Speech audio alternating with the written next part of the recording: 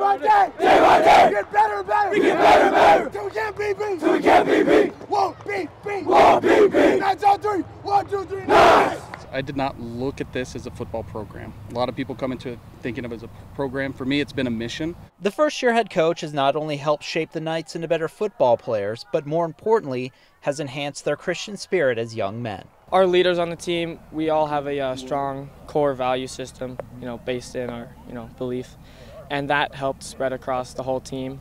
And I think that everybody just seeing that and seeing how cool it is, they just bought in real easily. He's super nice. I just see him just as a friend when he's not, has a coaching hat on.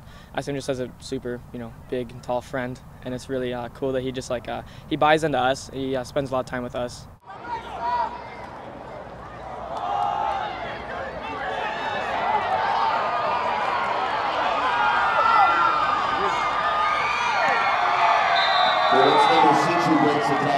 It's been amazing how the kids have bought into that, kind of taking football as a mission first and bringing out character and being the light on the field. With the kids, it's just been their commitment to play and their dedication to continue to play. I would say that we've grown a lot closer together, and with our coaches, they've all spent a lot of time with each of us. There's just something special about this group, something special about the team. There's definitely something special happening at Gilbert Christian.